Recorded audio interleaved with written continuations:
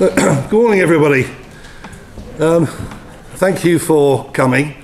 There's a few people still making their way in, as I said, but we're not going to delay things anymore. So, just like to introduce myself. My name is Bruce Hawker. I'm the organizer of the event.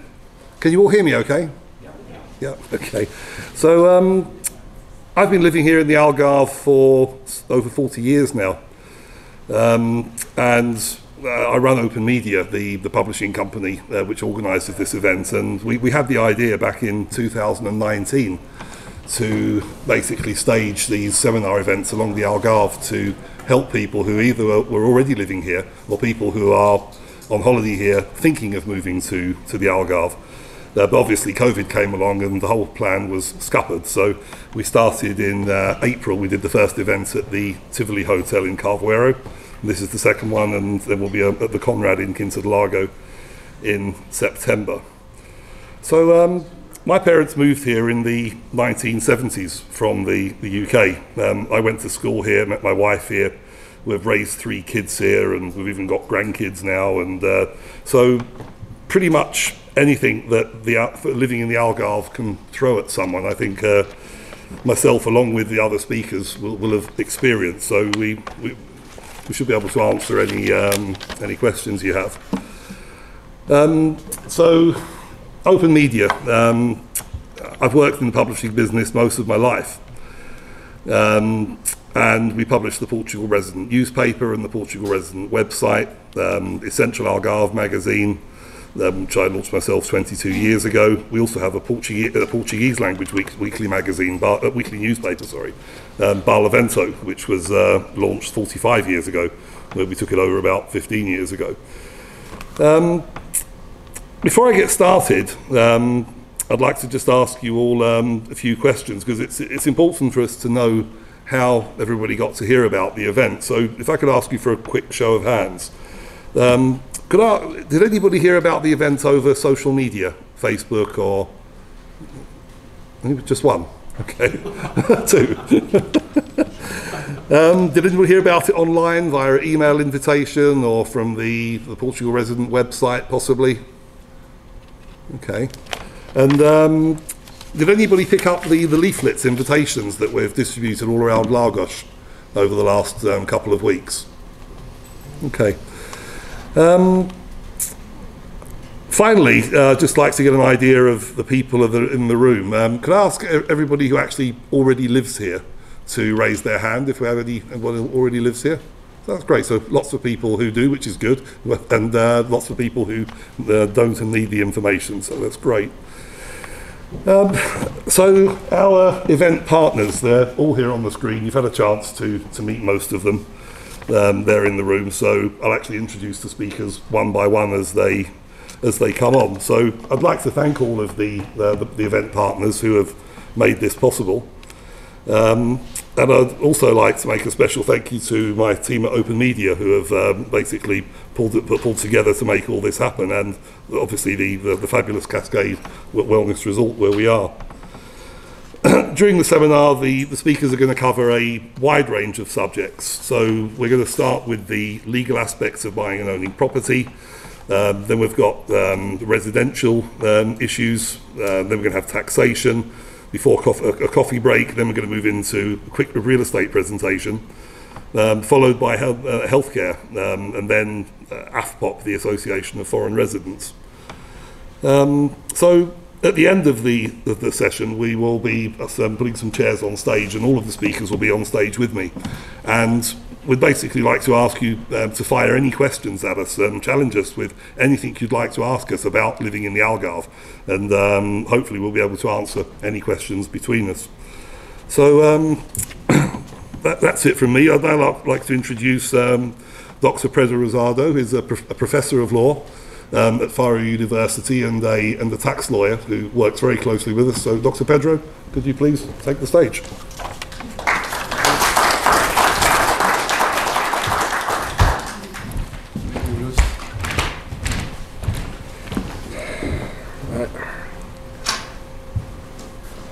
Good morning, everybody. Thank you for being here. I'm not going to thank Bruce anymore because he gave me only 20 minutes to speak. I'm very disappointed with that. And I would like just to basically cover some points which I believe are the most important ones, updated ones regarding buying, but also owning a property, being the owner, being residents or non-residents.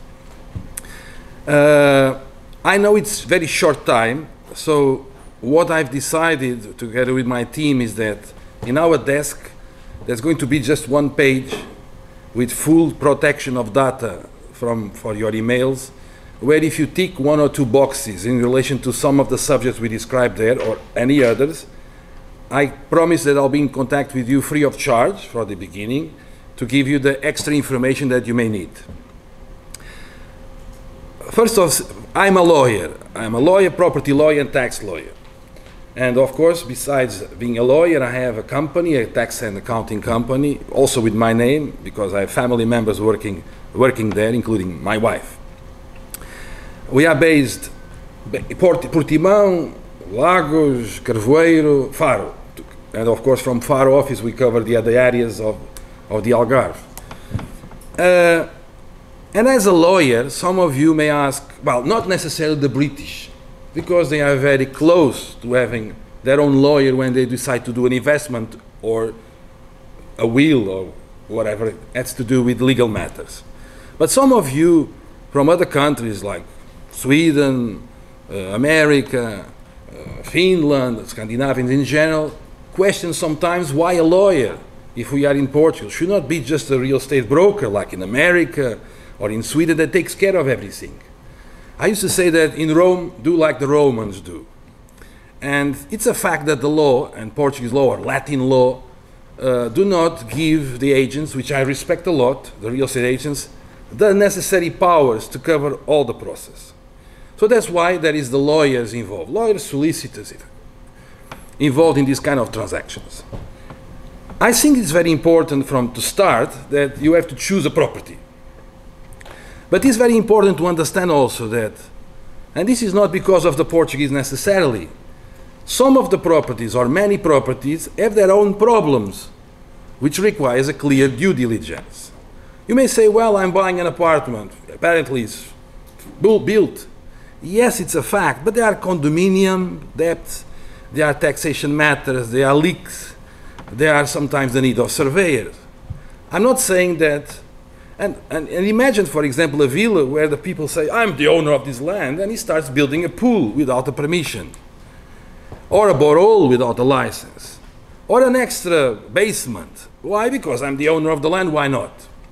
And sometimes we find these kind of problems in our properties. Finding a good agent, and we have some here today, it's very important from day one. But it's very important to understand that the real estate agent which lists the property collects some documents from the owner that sells the property. And these documents sometimes have 1 year, 2 years, are not updated because the property is still on the market. This documentation regards to be updated and a due diligence needs to be made. We have to tick lots of boxes in our due diligence process. The technical problem, or well, I'll say it's not a technical, the problem that we have here in these days is the competition between buyers and sellers and other agents involved in this.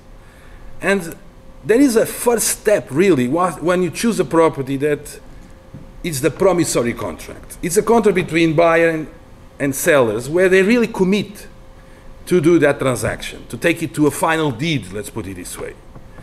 And this promissory contract, despite many agents think it can be done with a template that they obtain in the internet, it's not the case.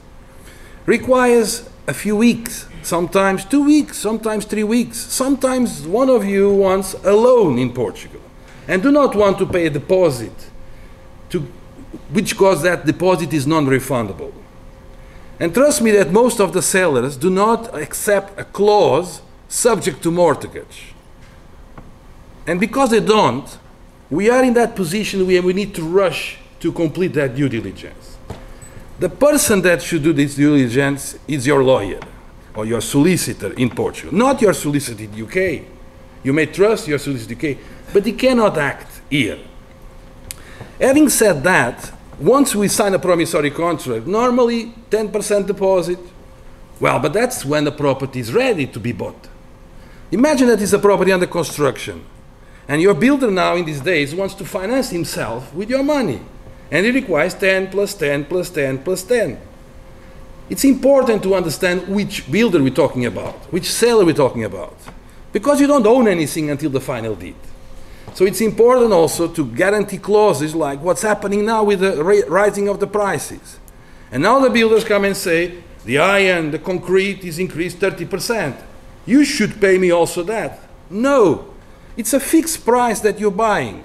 But if the appropriate clauses are not in that contract, if it's just a template from the internet, you will face a problem.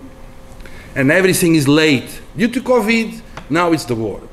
So it's very important that to focus on this step, which is this promissory contract. Then after that, it's just we have established more or less the period of the deed which the buyer should control according to these expectations, organizing the monies, etc., etc. Some of you think that, well, what about monies? Shall I transfer to the notary? It's very important to understand our notaries are no longer the old notaries we had before. 30% of the deeds, the final contracts nowadays are done in lawyers' offices, with the banks involved and all that. Each time more, the notary departments, which do not receive your money, which do not do any due diligence, which only check the number of the property, the land book of the property, the license. What license? A license of habitation. Yes, but does the pool is there in the plans? Is the first floor legal? The notary will not control that. So this must be something that must be done in advance. We don't have VAT in Portugal on buying a property. The British will understand the stamp duty concept. We have a mix of property transfer tax and the stamp duty. All together, basically like a shark. Imagine a shark and that small fish that comes near the shark all the time. That's the two acquisition taxes. I have a table and I will supply to you that information in detail because a property of 50,000 euros or 100,000 euros probably pays nothing or almost nothing. 1%, 1.8, something like that.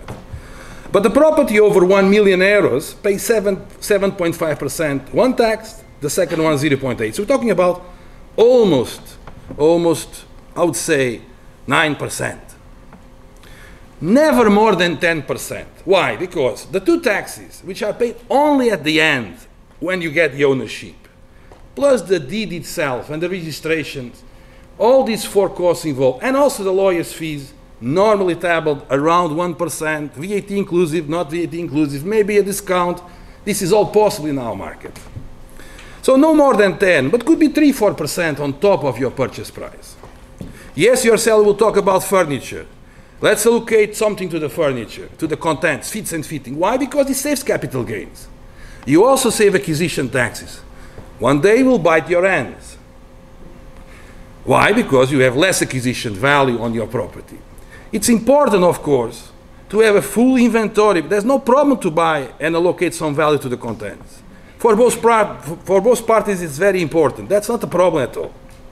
As long as that is detailed, to avoid that Mr. Seller, that has a huge television black Sony, at the last minute change it to another Sony, but with 10 years old. They do that sometimes. So it's important to guarantee that it's necessary with some photos of the television and with some clauses that allow you to be the day before the deed or the day on the deed to check that. Oh, but you're not here. Someone will do that for you, your agent, your lawyer. Let me tell you this. Sometimes lawyers are seen as bad people. Oh, lawyers want some money. Let me tell you this. We have a good group of lawyers, property and tax lawyers in the Algarve. Not all of them. Not because they are bad people. It's because they don't know yet everything or most of the things they should do.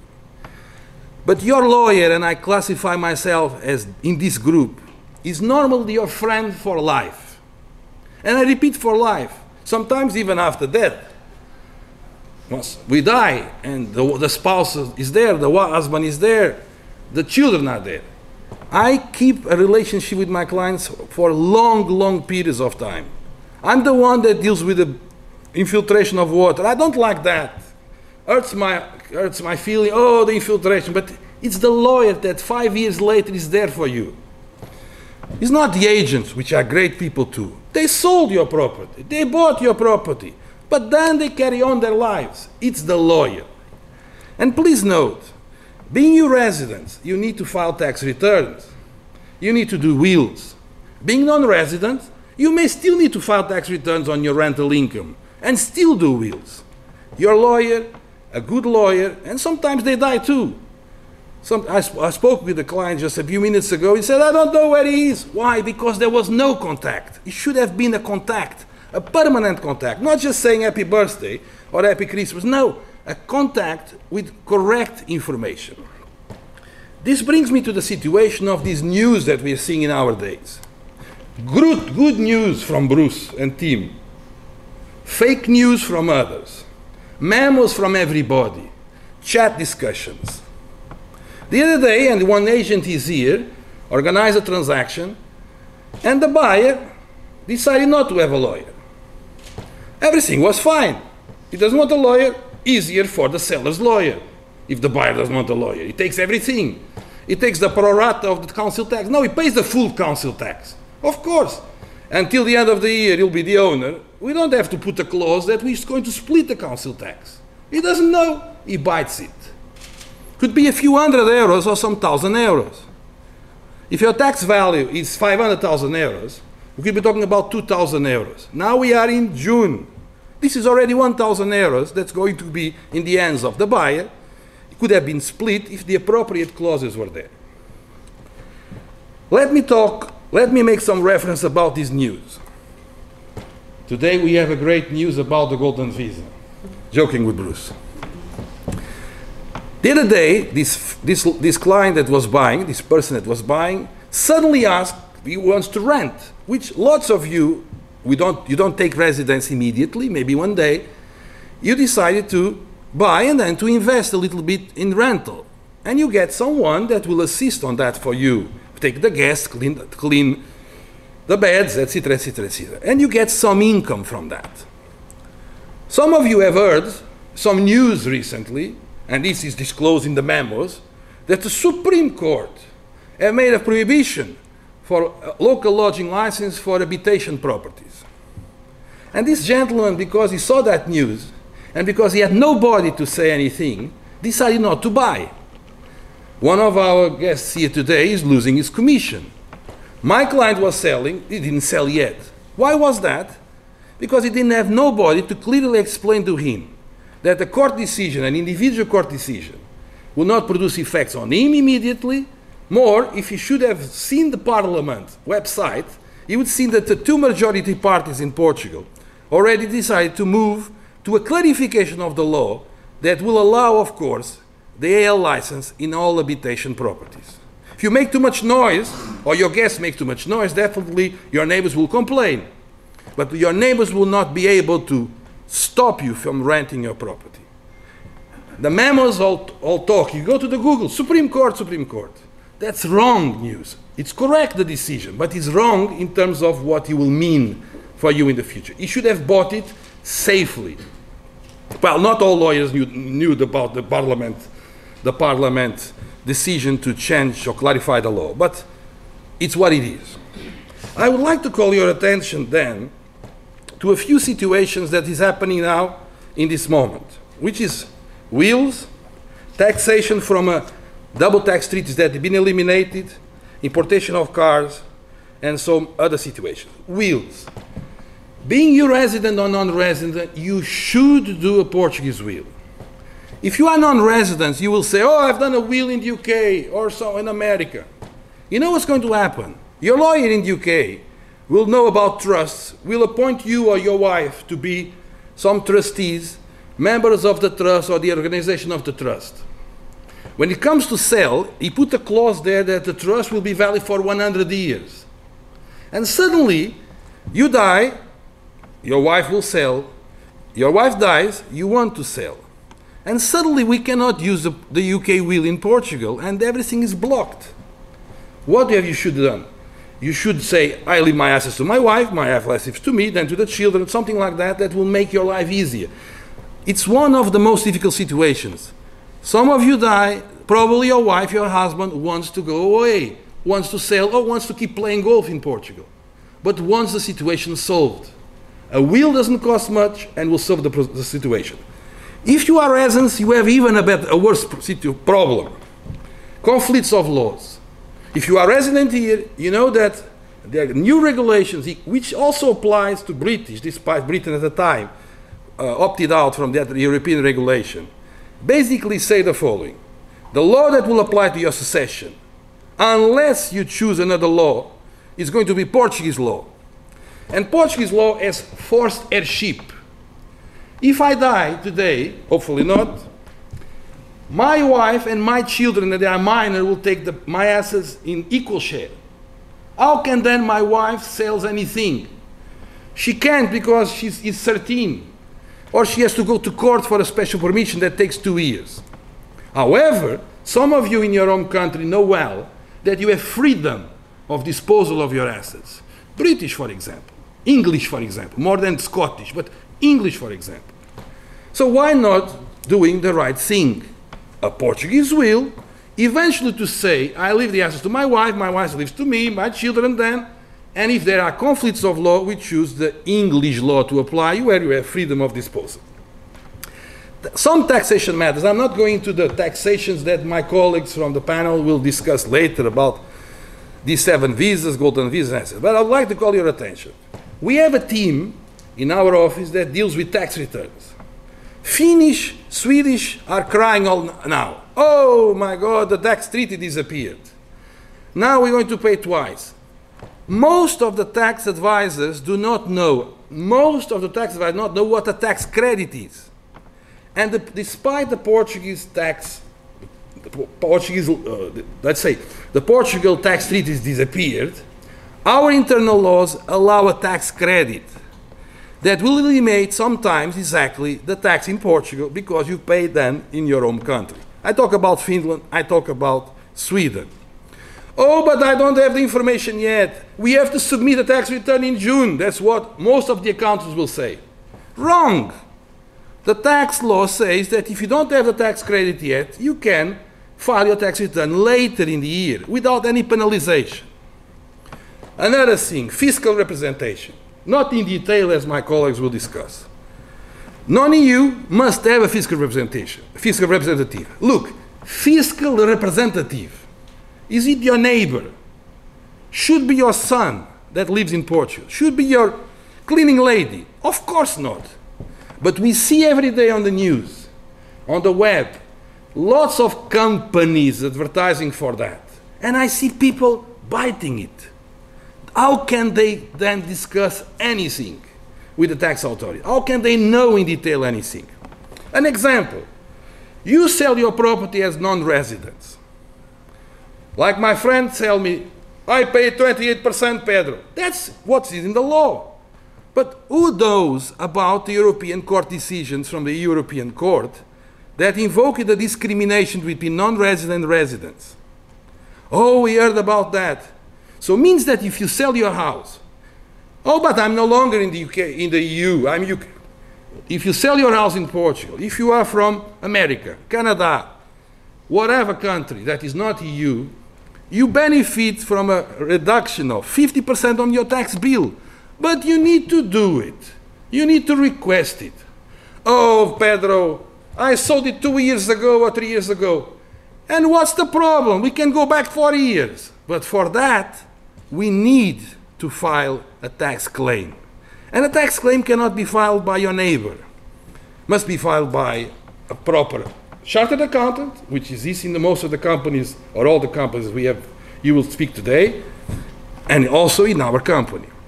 What I'm talking about is the gain, 100% of the gain, is what the non-resident should be taxed on, then 28 flat rate. The Portuguese residents will benefit from a 50% discount. So why should they benefit? Not the Portuguese people, the Portuguese residents, tax residents. And that's been decided by our Supreme Court 7 years ago, and now confirmed by the European Court. So this means money on your pocket.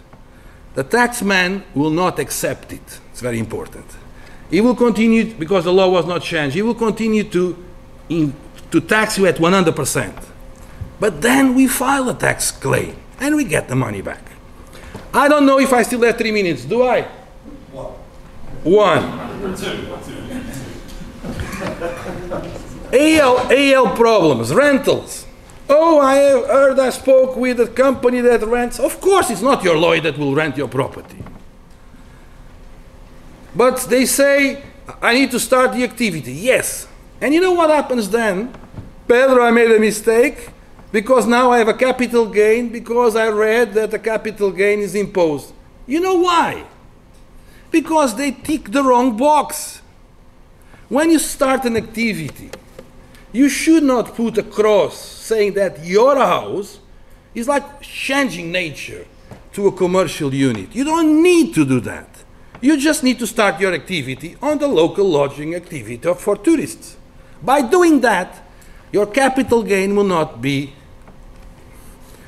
that capital gain that they are talking about, that they became very serious.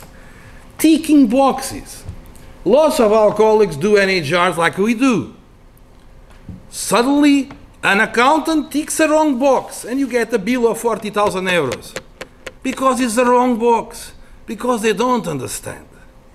I'm not saying that you must look for professionals.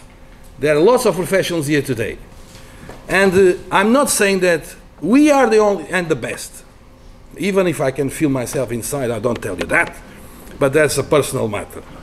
There are some of you I know for sure they have already lawyers and accountants. And probably you are good with them. And I don't need to say some of them are really good. So that is the irrelevant. What I feel is important to say is that in Portugal, do like the Romans do.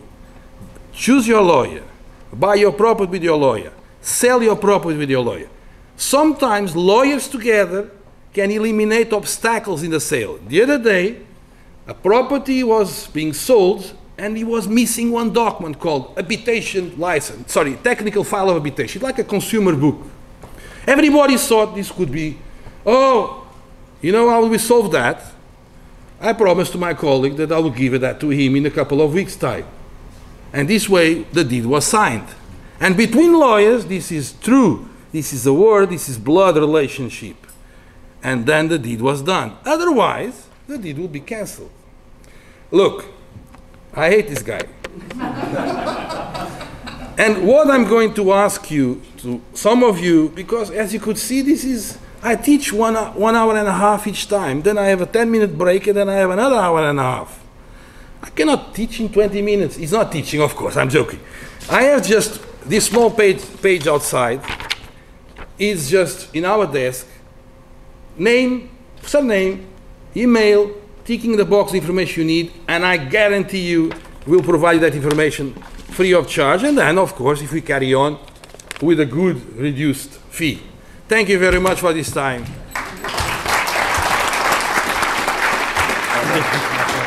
Thank you, Pedro. Introduce Shelley Wren now of the Sovereign Group, who's going to be talking to us about residency options and also introducing the Sovereign Group. Shelley. Thank you. Good morning, everybody. Oh, click. Which one? Can't see. That'll do. Yeah. Okay. So much information. Oh, I've got to stand here. Well, there's been a lot of talk about dying up here for the last 20 minutes, but I really enjoyed that, Pedro. That was really informative. I'm not going to talk about dying. I'm going to talk about living and how to live and how to come and live in Portugal and how we at Sovereign can help you understand residency programs. But before I do that, I'm just going to touch very quickly. So my name's Shelley Wren. I work for the Sovereign Group, which is a group that operates in 26 countries around the world. And we're a multidiscipline, multi-family office in the financial services world. And we actually operate with quite a number of services, which I'm going to run through quickly. Portugal is one of our flagship offices. We've been operating here for 30 years, and it's where we actually started in the early 90s here and in Gibraltar. So what do? We help clients structure their assets. We help them understand that when they go and live and work and operate in different parts of the world, we help them understand how to do that, and we do it by helping them structure right from the base route. So we are also corporate services providers. We set companies up for clients, and we work both on the corporate side and the private client side. We actually have a trustee business, so we offer professional trustee services. We are on what we call onshore, which is in European jurisdictions and in the UK. We're midshore, which means we operate in Hong Kong, Mauritius and Singapore. That's mainly for our Middle Eastern clients. And we have offshore jurisdictions in Gibraltar, Guernsey and the Isle of Man, none of which are any interest to us in Portugal because they're all blacklisted. Private trust companies, investor fund information. We work with people such as the Blevins group who handle our clients in the wealth management space, and we actually provide structures for pensions, which are trustee services. We have an insurance division, we have an aviation division, and if anyone in the room is interested, we also have a kidnap insurance division. Hopefully none of you will need to worry about that. So I would say that we are an extremely diversified business. We operate much like a multi-family office establishment, and my team here in Portugal, who are with me in the room today, work with us on the fiscal side. We provide fiscal representation services. We are a full service accountancy practice, and we actually have the subject that we're going to talk to about today, which is the area I work in, which is helping private clients with global advisory and residency situations of where they want to move and live and manage their taxes around the world. So obviously what we've got is we've got a lot of clients that as a result of Brexit, and the Brits in the room have actually now faced problems of how to actually live and be in Portugal and actually not be subject to the 180-day rule. So that does lend itself to a D7 residency programme, which I'm going to tell you a lot about today because I think that's one that's usually the most of interest. Golden visas, we look after clients around the world, predominantly not from the UK, although they are starting to use these more frequently, the British. But we obviously, where we operate, we have an enormous amount of clients that want second passports.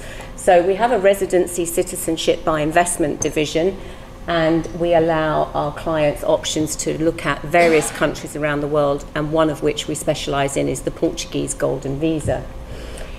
So the rights of residence for EU nationals, well, the Brits are no longer EU nationals, but what we have actually benefited from for many years is the life that the EU offers us.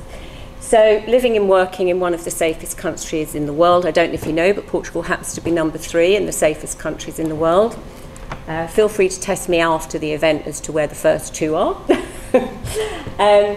Obviously, the European zone benefits from great value in the real estate sector. So from an investment perspective, buying real estate in Portugal still offers great value when you consider and compare to other countries in the EU. The golden visa obviously allows travel-free entry into the whole Schengen zone. So these golden visas have been sold quite prolifically on the basis of that free entry into the entire zone. Education, healthcare, lifestyle, another attraction as to why many like to actually go the golden visa route. And then you can apply for the passport after 5 years, and you can hold dual citizenship and dual tax status if you desire. So the rights of residence for golden visas is attractive, and obviously the characteristics and the unique fiscal landscape if you become resident here are attractive, and my colleague in the room is going to talk more about the fiscal services of the NHR regime. So what we look at is the golden visa. Why has this become so attractive? I think COVID has actually made a lot of people really sit back and think where they want the flexibility to actually be, and what many people don't really understand is that some passports are so restrictive and prohibitive for travelling. And with COVID, what we've seen is people actually come to us and go, well, we no longer want to be locked in, and we no longer want to be able to not go somewhere in the event of a crisis, which seemed to be coming around the corner thick and fast. So it's a flexible option, which means you don't have to become resident. The golden visa allows you the access to the country, but you don't have to become resident, and you don't have to be fiscally resident. Low minimum requirements. You only have to spend 7 days in the first year and 14 days in the subsequent years, to actually qualify, and you have to invest in the country, and there are different assets that we'll come on to in a moment. Your families are also able to be part of this application. So, you know, that's very interesting for a lot of people who have businesses all over the world, can't necessarily live here, don't necessarily want to, but they want to have the flexibility for their children to come and live, work and study here. The passport is a big appeal because if you take the South African nationals, many Middle Eastern nationals, Chinese nationals, a lot of people do want the second passport. That's not the key driver for what I'm seeing in the market at the moment. It is that flexibility of entry into the EU that I see as the main driver. The ownership of the selected investments, you have a broad range of investments that you can choose when you go the golden visa route.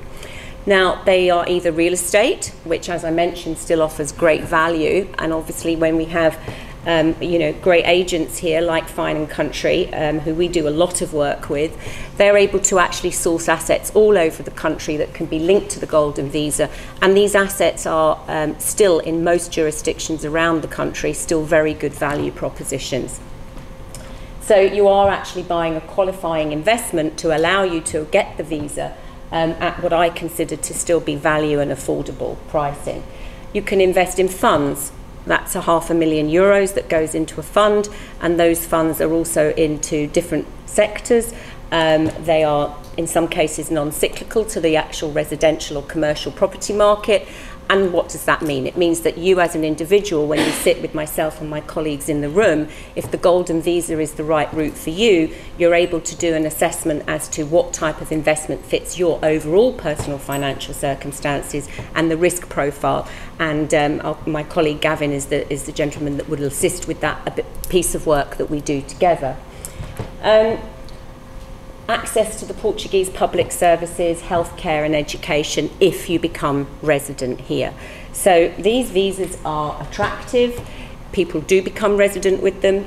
Some do it later after they've started the process, and it actually gives you the flexibility of coming in and out of the country. And if you are on a restricted 9180-day inbound tourist visa, then this is an appealing way to actually come in and out as you please without becoming tax resident. This is the other option, and if managed correctly, particularly for those of you in the room that are from the UK, how many people are here from the UK? Not so many as normal, but nice to see you.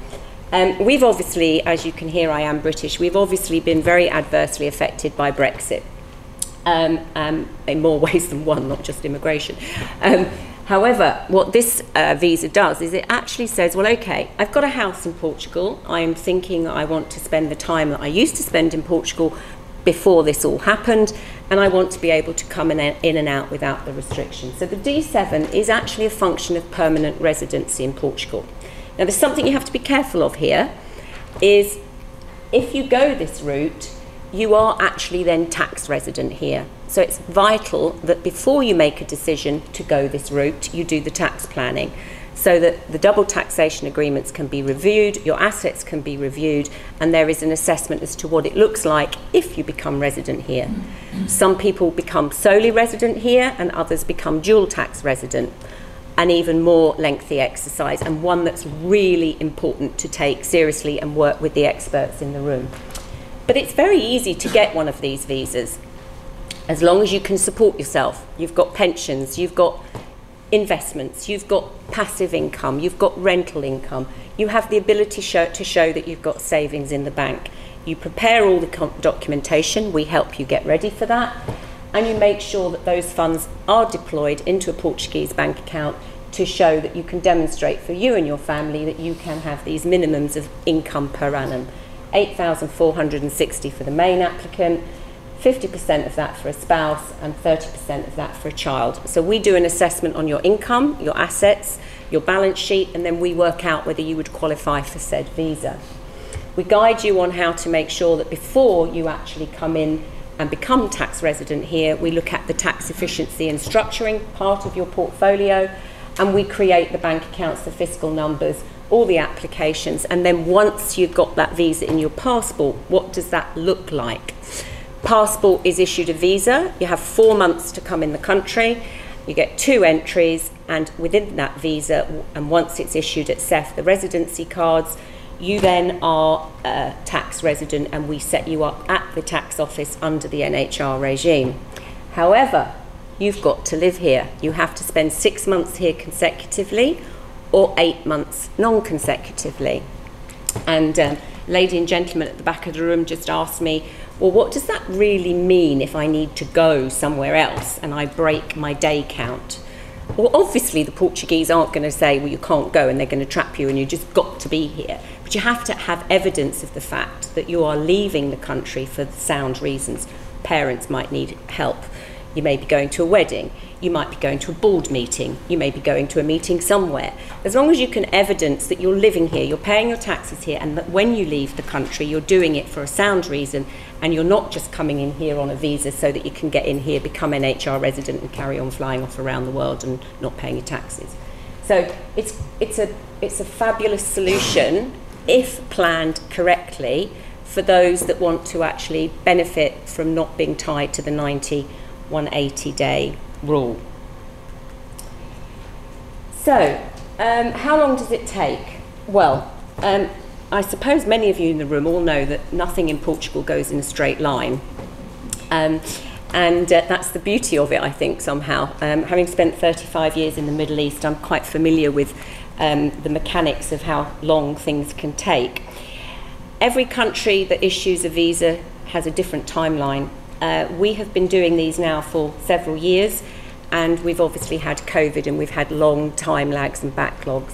We've noticed that the embassies are now improving their turnaround, and D7s are certainly quicker than a golden visa, although, as Pedro said, we've actually had some good news, which I think might have been prompted by some very good publicity around the fact that CEF is now functioning and allowing golden visa applications, and is actually starting to up its game, shall we say. So we can actually take you through the entire process of the D7 and the golden visa.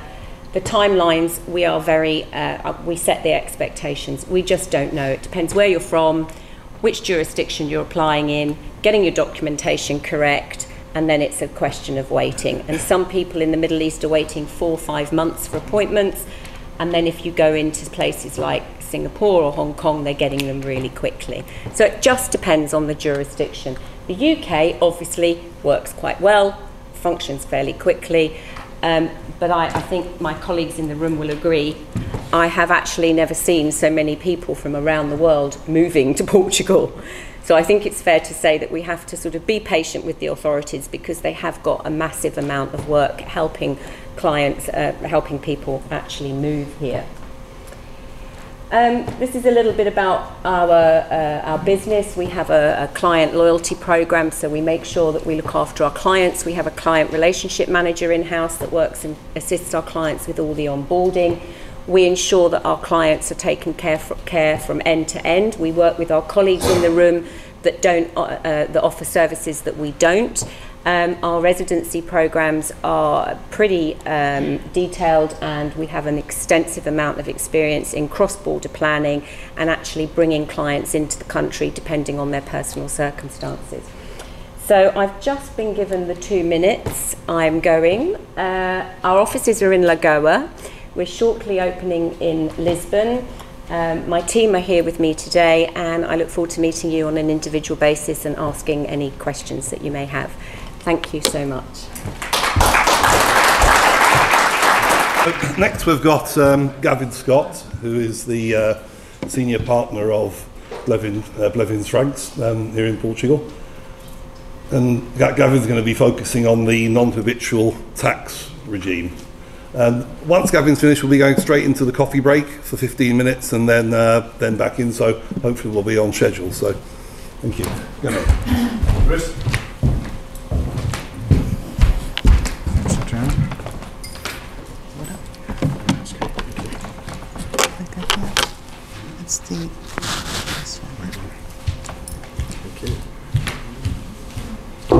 Good morning, everybody. I'm conscious that I'm now standing between you, your coffee, and a pastel de nata, or whatever we have waiting for us.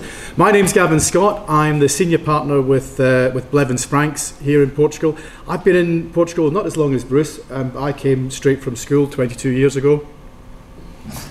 And I've been running Blevins Franks operation here since. I was listening to Pedro and Shelley, and it struck me that how do we all work together and what do we do?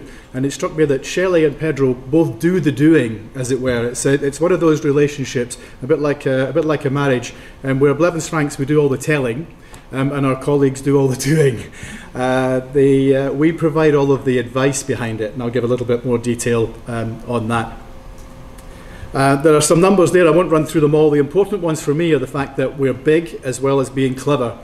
So we look after over 5,000 families across Europe, and we handle on their behalf in excess of 3 billion euros of their assets that we provide advice on. Again, we don't do any of the doing. We're not an investment company per se, but we'll give the advice on their invested assets.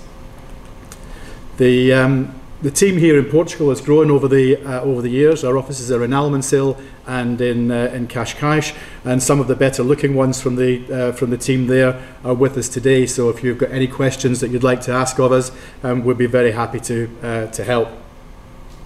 What I'd like to do is just explain who we are first of all, and the fact that why I'm standing here talking to you about the things that we're going to talk about. So we describe ourselves as specialist advisors, says confidently. Very importantly, all based locally. So as I said, I've been here for 22 years. Everybody you speak to at Blevins Franks will have gone through the same process that you're maybe considering yourself moving. So we quite often get involved in conversations around schools in the area, estate agents who you might recommend. Shelley mentioned one earlier, but of course other estate agents are available. We've got Casas de Barlavento with us today. Paul, good morning. Anybody you're speaking to at Blevins Franks will be living here locally, but we're also supported by tax specialists, and our tax specialists might be based in Lisbon or in the UK, for example, and they're expert in cross-border taxation. So if you're moving here from France and you've got financial products and structures that you want to bring with you, if you're coming from the UK, we can talk about that cross-border aspect to all of that. Very importantly, I think, everybody that you speak to within Blevins Franks will be fully qualified, and of course we're highly regulated. Fully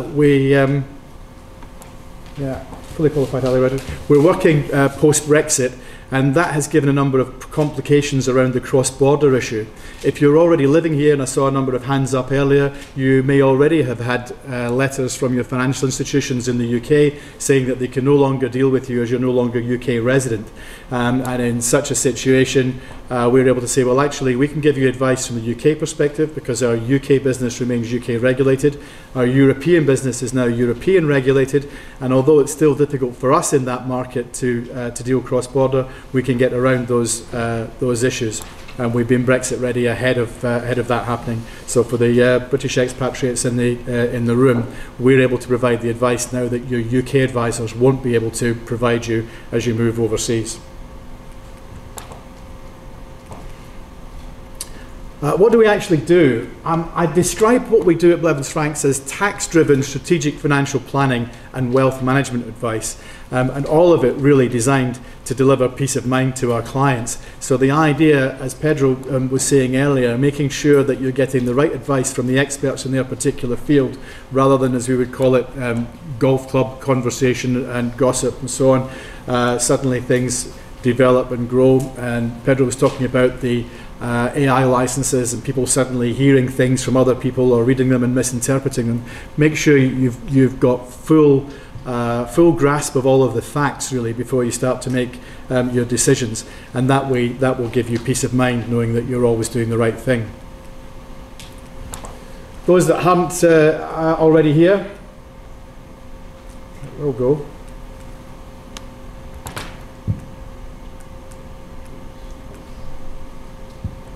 Where's Adriana? Adriana, can you maybe click me forward just on We'll go on manual. Thank you. Yeah, those that are coming, those that are already here, welcome to Portugal. Another one, please, Adriana. In fact, if you just keep going. One of the things that Portugal, one of the problems that Portugal has is with 10 million of a population, less than the population of Greater London, if you like. Children are growing up, they're going to universities, more and more they're going to universities overseas, liking what they see there, staying there, and there's a little bit of a brain drain in one respect, but more importantly, it's a population that is decreasing. We're not procreating at the same rate. I can't take any responsibility for that these days. That's in the past. Maybe some in the room could help us with that. There's a drive on to increase the population here, and so as a result, what Portugal says is, come to Portugal and attract you in, and they attract us in through some of the tax benefits that are on offer. The one that you'll have heard of is very commonly talked about, the non-habitual residence regime, and I'll just talk briefly about what it is and maybe give some examples later on. The Portuguese have said, look, come with high-value occupation jobs, accountants, doctors, dentists, come to Portugal and we'll give you an attractive tax rate for 10 years. We'll cap your earnings while you're in Portugal at the maximum of 20%. And we'll do that for 10 years. The idea originally was to encourage companies to come and do research and development here, high-tech companies. And they said, and if you've got one of these high-value occupations, we'd like you to come to Portugal, and we'll help by reducing those tax rates. They also then expanded it and said, actually, if we can do it for people coming to work, why don't we do it for people coming to retire? And originally, it was extremely attractive. They said, in fact, if you've got pension income coming from overseas, we won't tax that at all. If it may have been taxed in the country that it arose, we won't tax it here in Portugal. It will be exempt for a period of 10 years. 2 years ago, because of pressure from other parts of the EU and so on, they said, well, okay, we have to have some form of taxation, and it's now taxed at a flat rate of 10%. So still extremely attractive to encourage us to come into Portugal. Thanks, Adriana.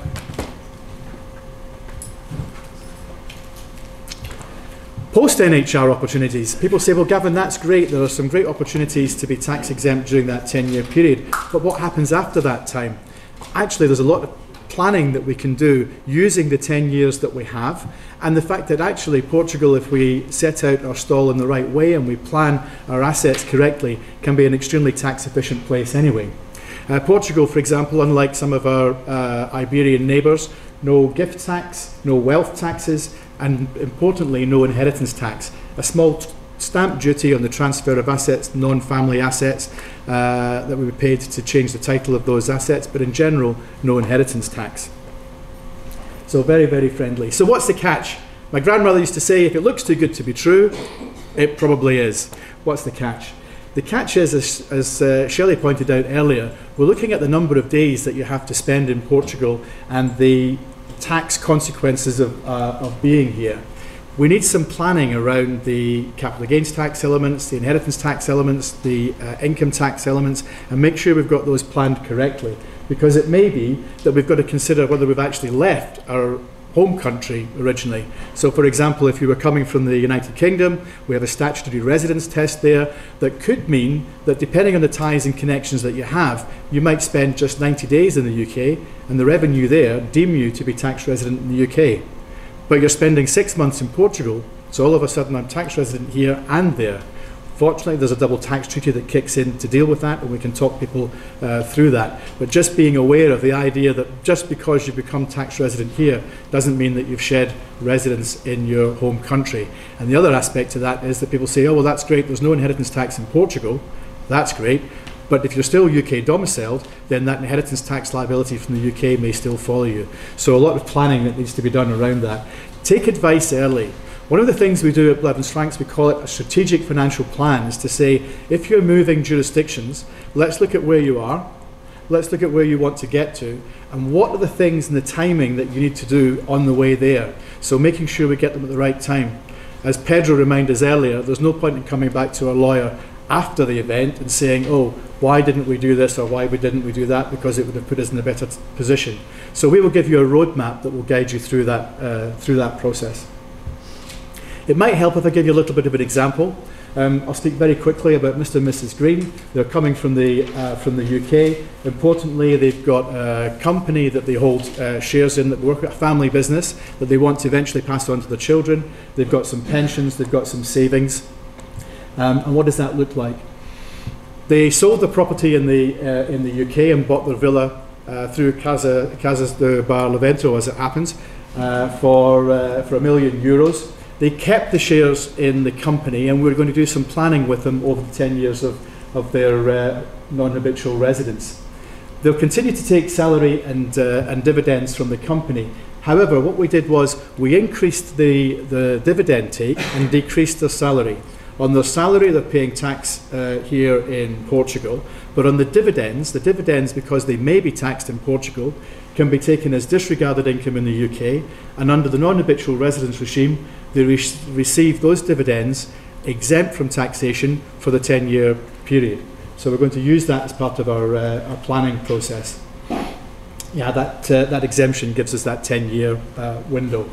We then looked at the pension planning from the UK, and I know not everybody was put their hand up as having come from the UK, but we also deal with a lot of people, Scandinavians, Northern Europeans, who've spent time in the UK and may have UK assets and things, particularly pensions if they've been working for multinational companies. So the pension considerations were along these lines. When they're moving overseas, why would you move and not bring your goods, chattels, and assets with you?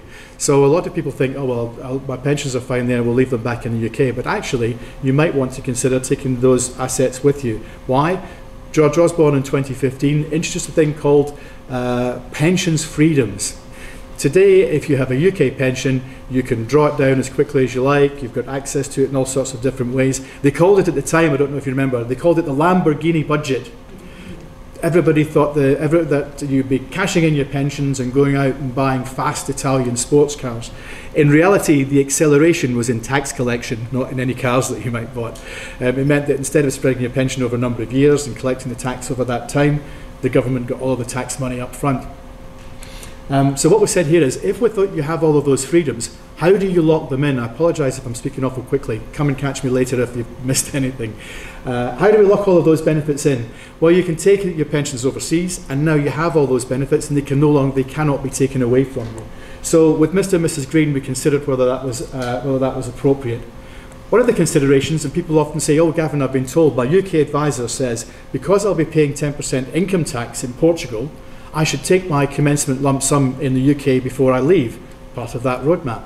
Sounds good, because 25% of your pension commencement lump sum will be free of tax in the UK, so no tax rather than 10%.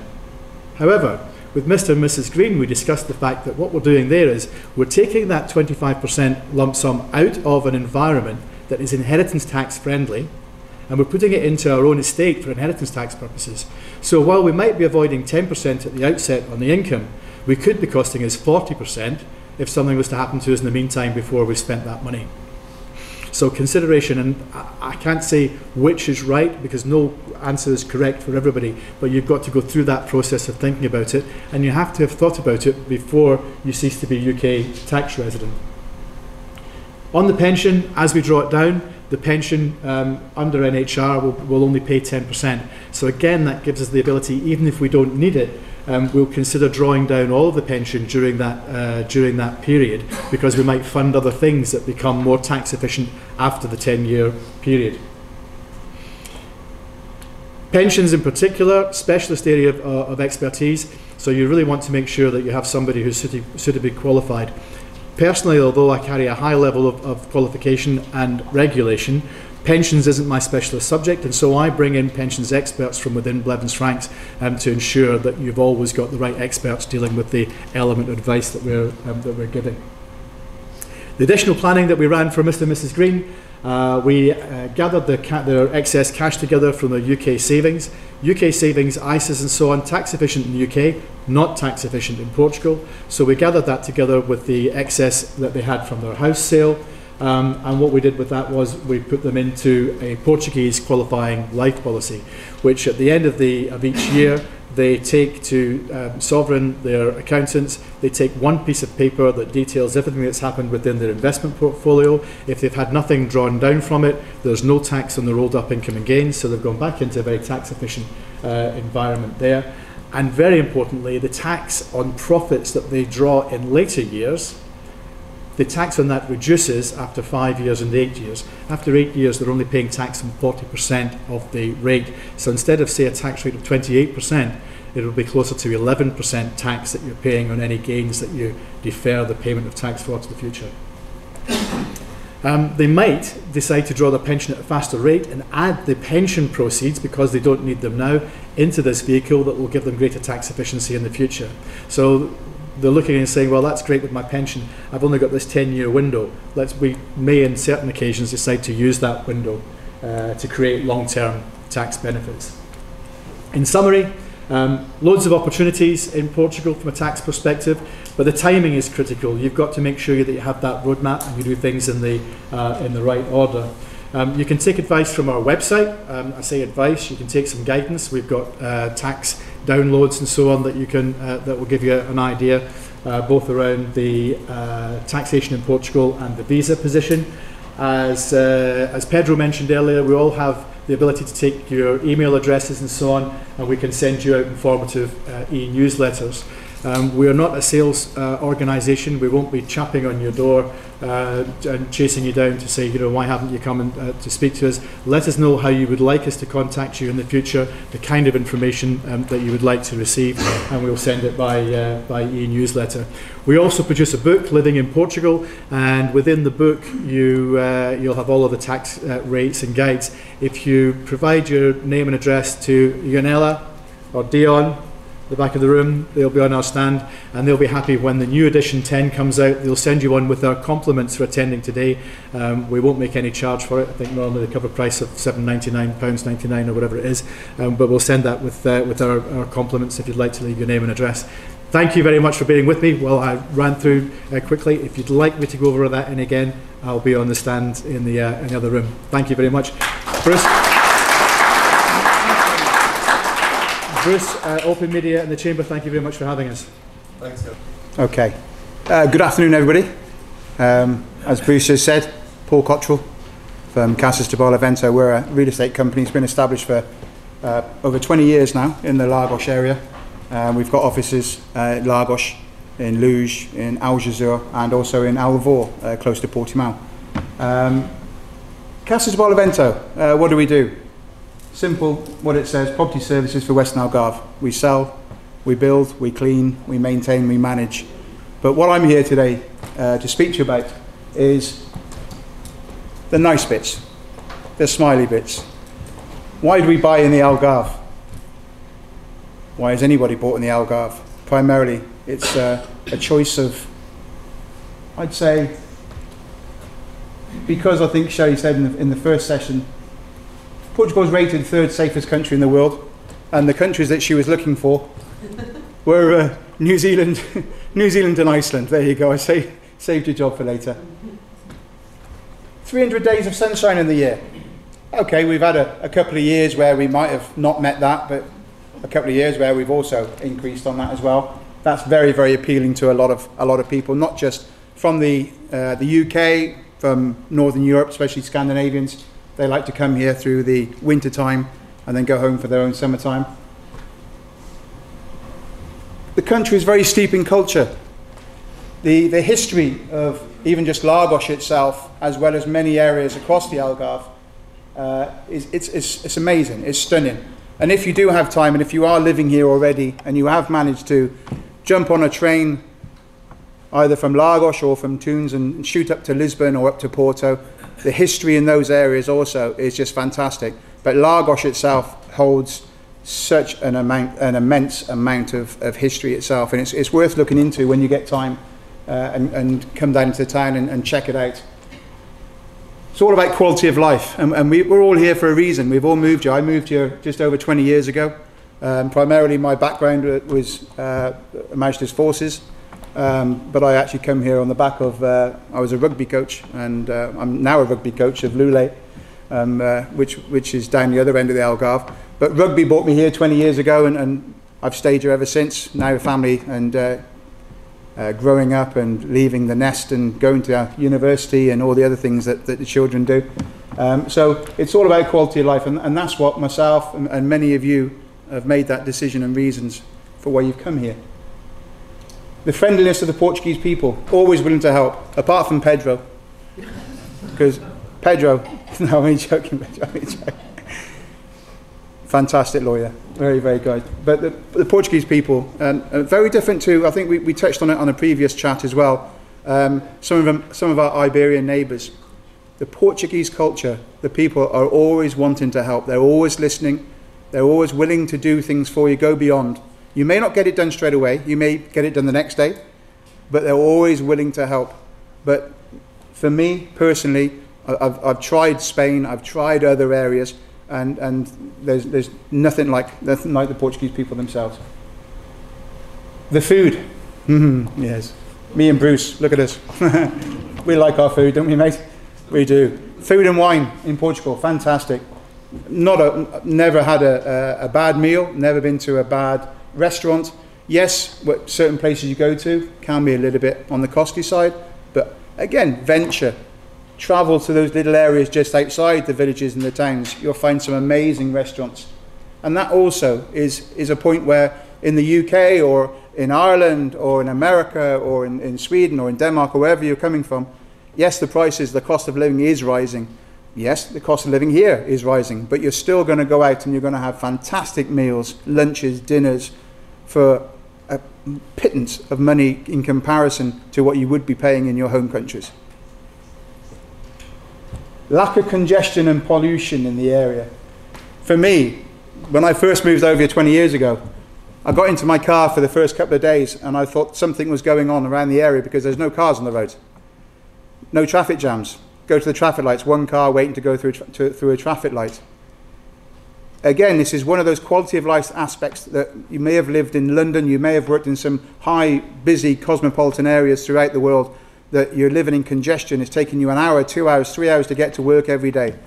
Here, stunning, absolutely amazing. The motorway's in place now. When I first came here, it was only built maybe a third of the way along. So then you had to come back onto the 125 and travel along on the 125, which, yes, took a little bit of time, but we get there in the end.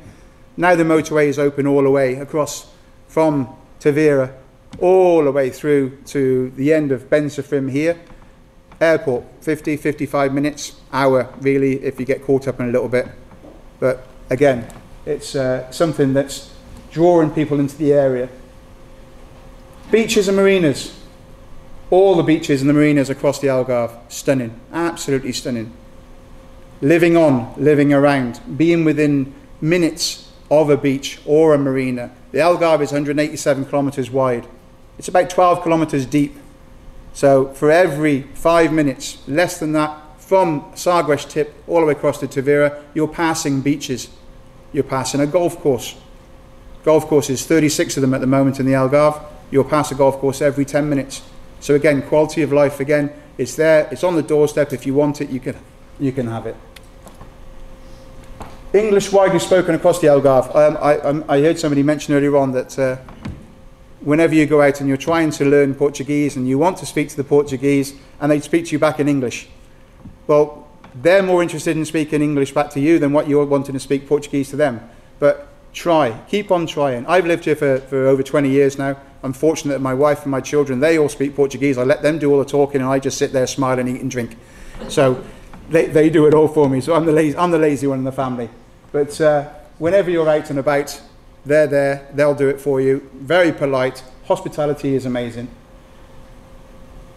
The knowledge that agents within the Algarve, when you're due to buy, the larger agents, ourselves, Bruce's company, many other large establishments throughout the Algarve, they're regulated. And that's a positive point. Why? Because when you're actually looking to purchase, if there's anybody in the room today that hasn't purchased and they're wanting to purchase going forward, be assured that they are through IMPIC, okay? That they are covered, the real estate company is covered legally as well as yourselves when you're going forward, when you're buying, because you don't want to get caught out at anything at all. And if you're not sure about it, speak to Pedro, because Pedro will give you advice. Am I right, Pedro? Yeah, exactly. So the buying process, guys. Me, myself, I may be proven wrong from other people, or Pedro might have something to ingest into this, but It's one of the easiest ways to purchase in Europe. The Portuguese way of purchase, for me, I think it's stunning. We go into what we call a promissory contract, which is a legal binding agreement between both parties, usually backed up by the way of lawyers on both sides. Some people do decide not to use a lawyer because they think they're saving money by doing it, but they're not doing themselves any favours whatsoever. They need to have lawyers on both sides of these agreements. But the way of buying through in Portugal, once you've signed that promissory contract, you are legally bound in with the seller, and it does prevent any disgruntled agreements or disagreements from happening. So usually 9 times out of 10, that sale will move through the process from start to finish. It's a chance to work close and personal to your agent. Okay, the agents we have, I've got nine salespeople within the company, within my company, and we all become such close friends. The relationship there is with the buyers from start to finish. It isn't a point where you come along, you say, I want to buy that, we sell it to you, we mediate, because we're not lawyers, we're the real estate agent. All we do is we mediate between both buyer and seller. We then pass it off to the legal entities, and they deal with all the bits and bobs from their side. But once you've done that, we don't just walk away and say, right, that's it, guys, on your way, we don't want to see you ever again.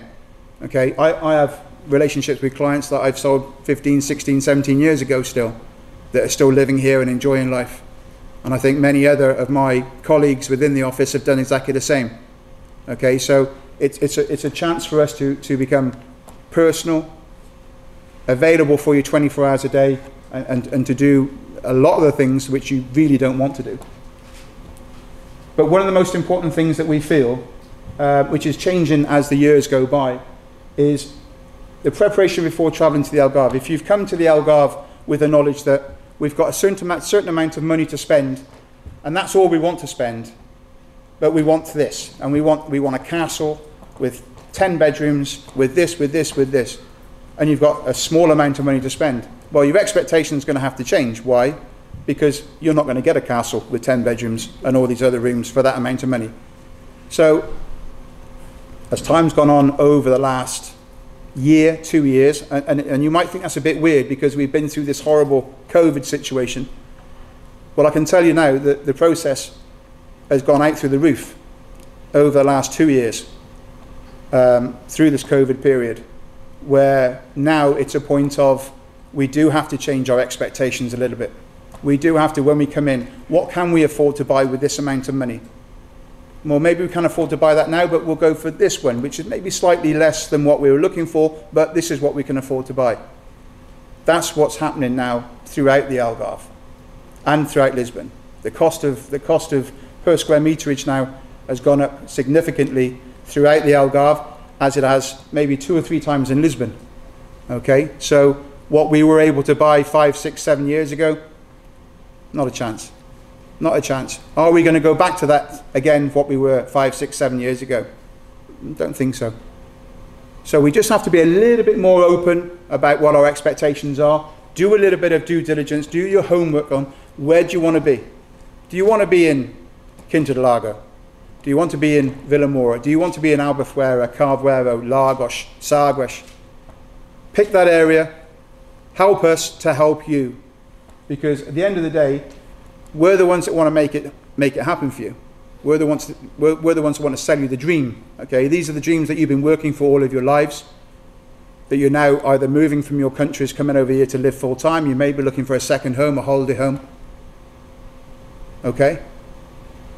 So do a little bit of homework prior to doing it. If you are, maybe the majority of you are already homeowners here, and you're here for the advice for my other colleagues. But for the ones who are still not purchased or wanting to go into it, just do a little bit of due diligence, do your own little bit of homework to help yourself, to help us. The variety of properties to choose from, okay? Opportunities now, they're becoming a little bit more littler, but they're still there, okay? They're still there. If we as a company, as our company at Barlavento, we're now at the stage where you tell us what you want, we'll go and find it for you. Our portfolio is coming down significantly, but we will still go out and find it for you. All agents that you work with, guys, If you want them to find something for you, you say, this is what we're looking for, this is what we're after, this is what we want to spend. Get them to go and find it for you. Okay, let them do the work for you. At the end of the day, no, you're not paying their wages. It's the sellers that pay the wages. But this is what you want. Your expectations are this. Let's go and do that and make life a lot easier for yourselves. Nice thing is over here, no chains.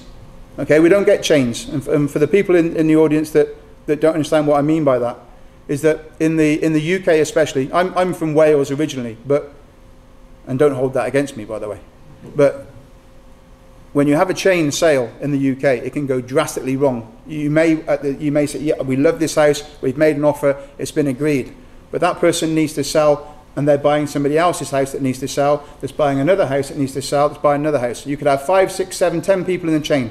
One person fails in that chain, that's it, your sale's gone. Over here, it doesn't happen like that. Okay, the quickest time that we've ever closed a sale here in the Algarve is 24 hours. 24 hours from start, from sign, deed, done, everything's all in order. Okay, so it can happen if you want it to. All right, so not having a chain is a massive thing. A variety of buyers currently finding a little bit more difficult to get that perfect place to compromise. Okay, we've talked about it. Reduced time frames to purchase. Again, it can be very, very quick or quite slow. A lot of the Portuguese properties now that are being built, as you've seen around the areas, whether it be this area, central or down in the east, a lot of them are coming in with solar energy, solar panels. Portugal's making a massive, massive push, which is fantastic to see. The wind farms are there, the solar panel farms are there. We're really trying to sort out the sustainable energy. Energy certificates for the properties that you're buying, okay? Again, another major point within Portugal. This needs to be in place prior to you buying. Don't be just buying a property, oh, we've got an energy certificate, oh yeah, but it's down in E or F. Be aware that if it's an E or an F, it's got a few issues, okay? You need to look at these properties and make sure, what are the cavities like, what are the insulations like? There are things that we need to look at going into this. So again, as agents, we look through this, we'll check it through for you. If you're unsure about anything, you speak to the lawyer, your lawyer will advise you accordingly, okay? Because they are also looking at your interest as much as what we're trying to protect your interest as well. Surveys, engineer reports, don't be afraid to ask that, okay? Don't be afraid to ask that. It'll happen. If you want them to go and do a survey, they're going to do a survey for you for peace of mind. Not a problem with that at all. All different nationalities of buyers are coming through, right? Everywhere. Gone the years by where it's mainly UK, Irish buyers, a lot in the Algarve. Now it's a multi nationality country. Americans coming in, Germans, Chinese, Russians, French, whatever, they're all coming in and they're all purchasing here as well. And the nice thing is now as well, across the agents don't just, we don't just speak English, we don't just speak Portuguese. I think in our company alone we have, I think, 10 national languages that we're able to speak. So members of my team, they can speak the English, the Germans, the French, the Dutch. It can be done. And if we can't do it, again, we'll get somebody in that's able to translate and to do things for you. So summary of this, guys, because my time's up, is your quality of life is what I think personally is buying in the Algarve. That's what it's all about. It's the quality of life. It's a signature away, but please make sure your lawyers are the most important people here. Okay, the relationship between you and your lawyers is the most important thing here. But at the same time, if you ever get told that you've got commissions coming from a sale on the board earlier on, Gavin, I want the commissions that you told me I was going to get earlier on. Right, that sale, I haven't seen anything of it yet. So thank you very much, ladies and gentlemen. Thank you very much.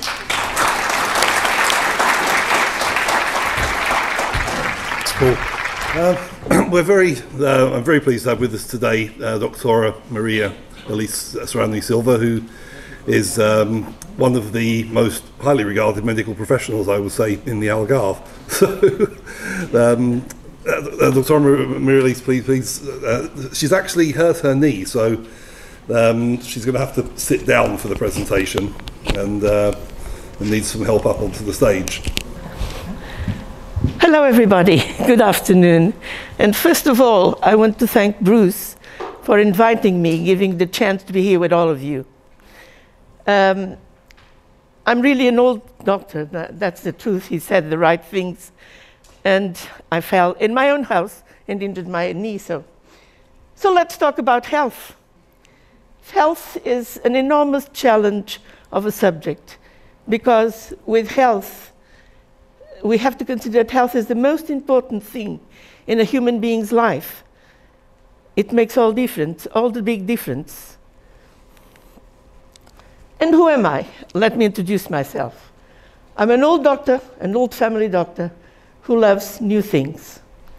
In old times, when I was younger, people around used to call me Dr. Spitfire. But I'm still a dreamer, always in search for excellence. I finished university in 1968, so you can see 50-something years.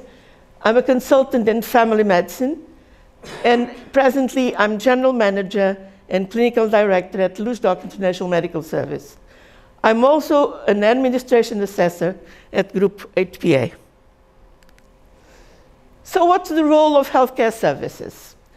Healthcare services exist to resolve health problems, like the deficient health conditions that people find or doctors find. And that brings the health needs need to be sorted out. Because if you have a health condition, you have health needs, which is the difference between the good health you would like to have and the problems that you have at the moment. The world is definitely changing, and the responsible for this has been the COVID pandemic that has shown the vulnerability of the healthcare systems all around the world. Now, I had these two slides, this one, the next one, about the good quality of the healthcare in Portugal. And the last week, lots of problems came up. The state hospitals are in a terrible state without doctors, without nurses. I think that it has to do with the fact that a lot of people, of the workers, were already tired from the whole pandemic, and they cannot do anymore at the moment. So they're starting to rest a bit.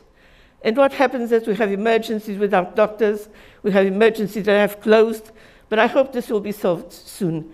Because in a general way, Portugal has a good quality of healthcare in the state health service as well. Private and public sectors. In emergency ambulance usually work well, but at the moment they don't have enough people as well, which is a problem. As you can see, there are different criteria of assessment and different studies that were made, but Portugal has ranked very highly in most of them. As you can see, I went to check about this. This is the next slide I was talking about. It's a little bit out of the actual situation. But we have good standard hospitals, worldwide considered standard hospitals, in all the areas of Portugal.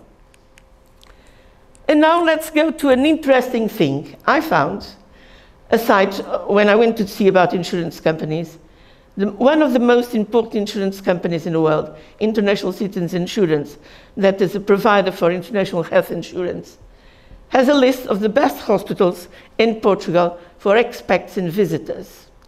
And I went to look in the Barlavento area, and we found Hospital Particular do Algarve, Hospital de São Gonçalo de Lagos, and Luzdoc, which, although not a hospital, they wrote that.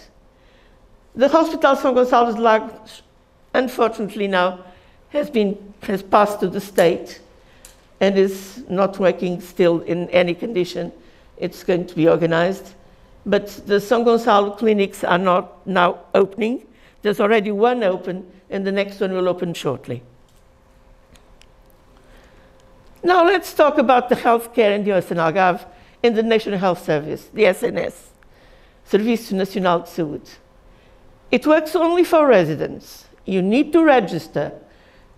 And there is one good thing, that emergency treatment in Portugal is available to everyone, even if you're not having a residence. Dental care is not covered. And then you have the outpatients, the two different sites where you can go. Outpatients as the Centro de Saúde, the health centers, where they do consultations and treatments, basic support, and then you have the hospitals in the area, which is Lagos and Portimão. Unless for emergency treatment, it's needed a referral from a Portuguese state doctor. And now let's go to the private sector. From small clinics and individual consulting rooms, in the last few years we have changed a lot. And we have now well-structured private healthcare services, self-financed by service rendered, which is a guarantee of quality, because if you're not good and you're not working well, you won't have clients paying, and though you don't work, you have to shut up your doors.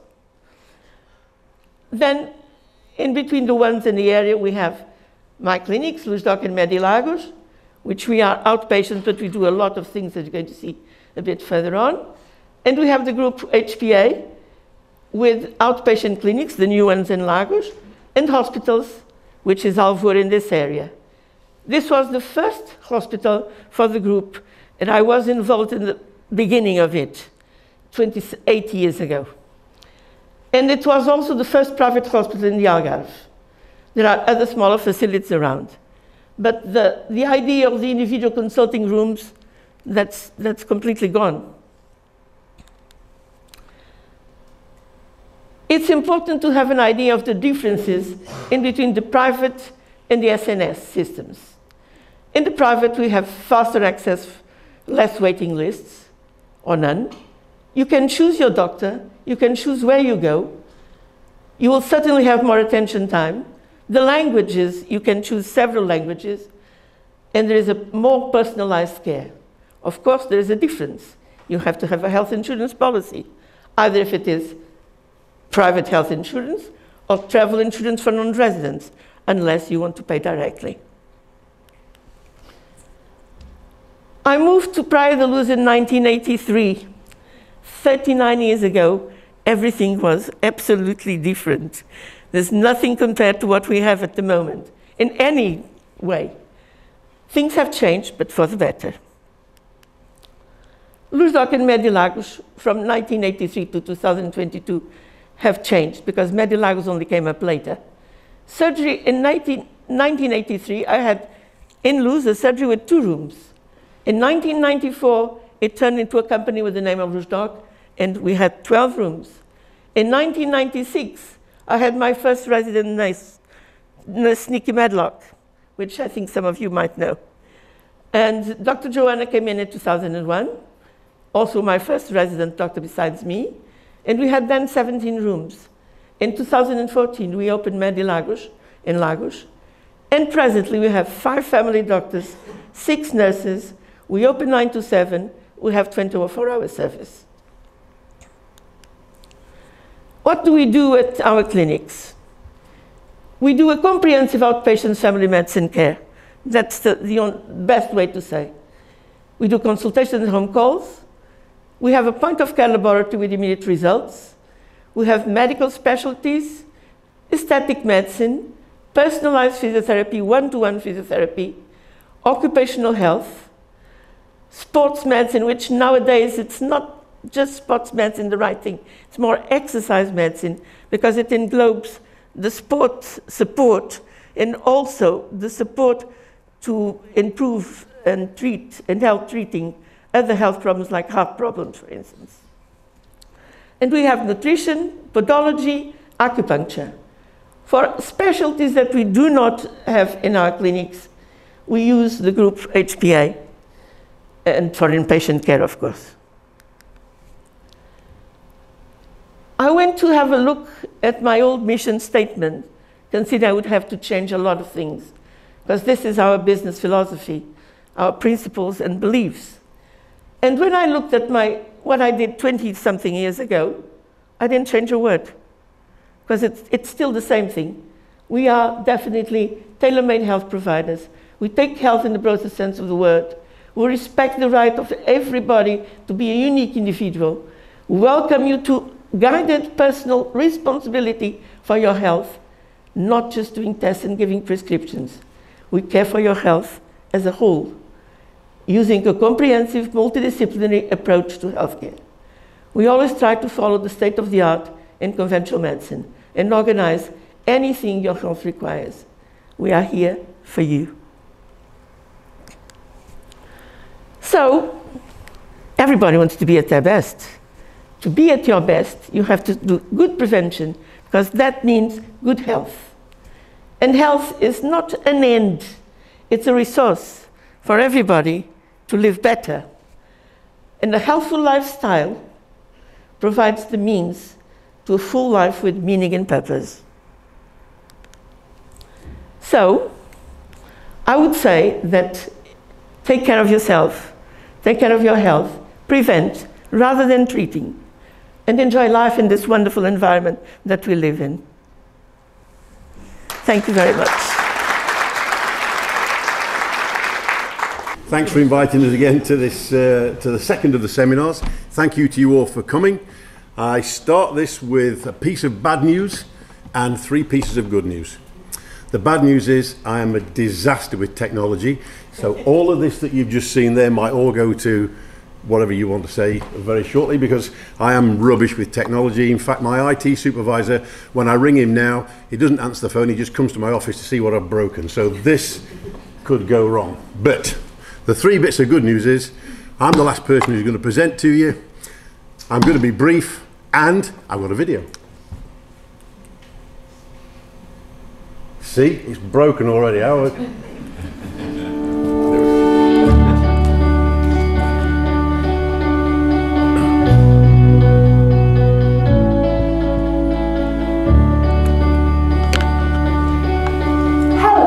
welcome to Afpop. Willkommen bei Afpop. Bienvenue à Afpop. Welkom bij Afpop. Welcome to Afpop. Bienvenue à Afpop.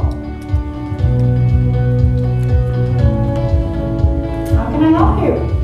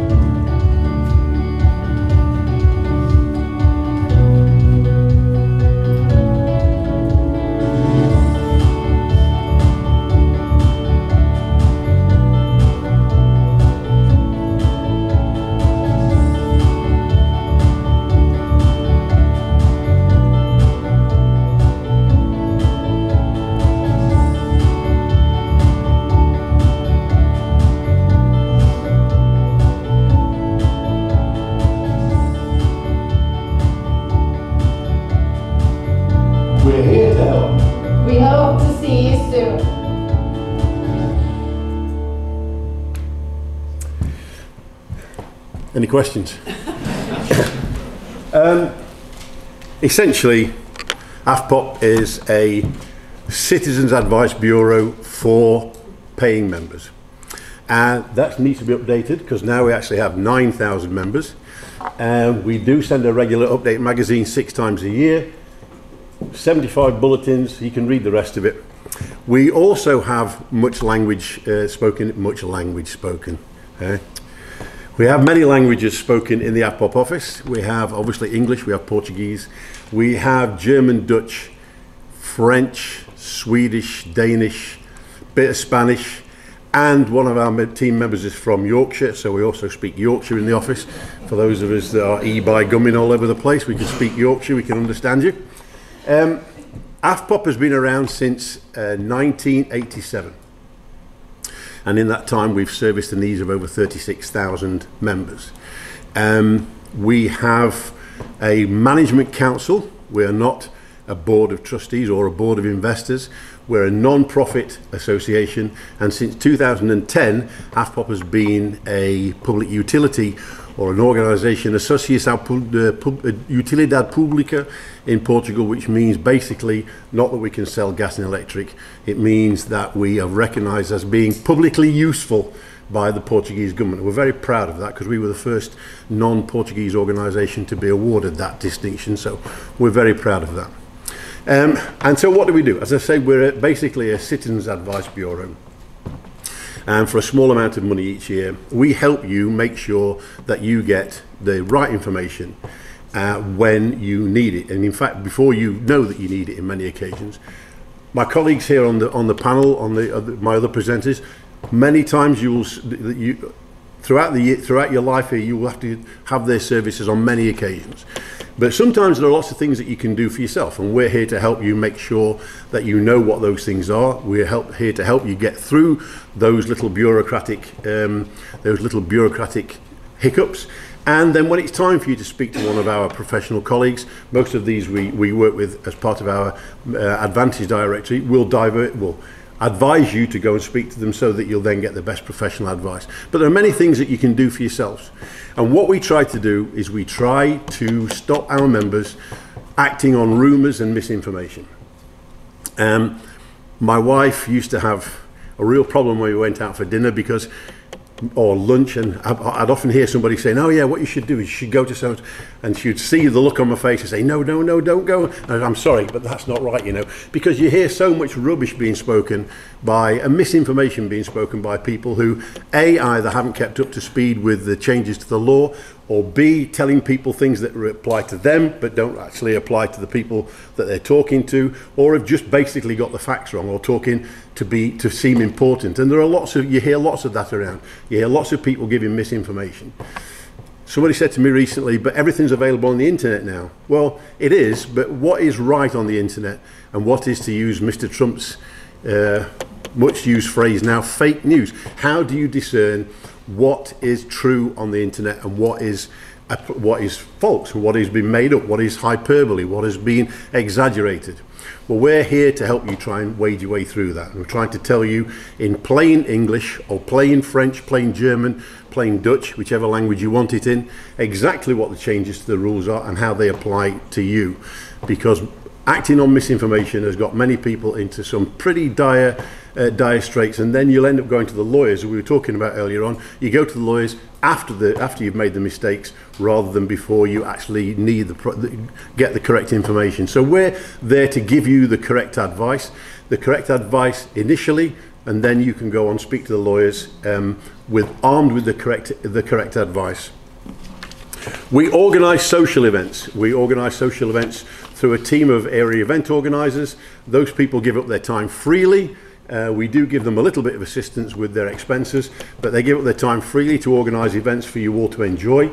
And they're organised across the Algarve, and also now in Porto. We're hoping to have someone in Cascais in the not too distant future.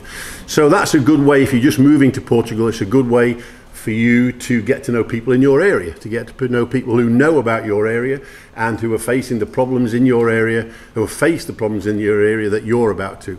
And so it's also nice to meet like-minded people and to hear a bit more about other people's experiences. We were talking earlier on about getting around Portugal, getting around the Algarve and seeing various other places and expanding your horizons. It's very easy once you move to Portugal, or move anywhere I suppose, to just become isolated in that little area that you've moved to, but there's so much to see. And our area event organisers organise events and trips that help you to do that. And then we also have our second biggest member benefit really is our Advantage Directory. And that is a directory of over 400 benefits for members, ranging from everything from money off in a restaurant right up to the big one that we got with our alliance partner who's here, Medal Insurance, which is the private medical insurance. It's a group insurance scheme, and it's extremely cost effective, it's extremely well run, and it's a benefit only to Afpop members. But there are also many other money saving opportunities within the directory which help you to save money on your everyday expenses. So that's the three things that we do really. We organise, we help with information and support, we organise benefits, social events for you to enjoy, and we also negotiate member benefits on your behalf, which helps save you money. Our office is in Portimão, but obviously everything that we do can be done by internet and by telephone.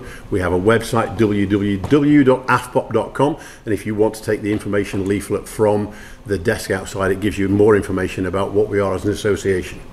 Thank you for your time. I don't want to take up any more of your time because it's fairly self-explanatory what we do as an organisation. So thank you very much for being here. Thanks for your time, and I think we're going to have a question and answer session now. Thanks, Michael. Thank you.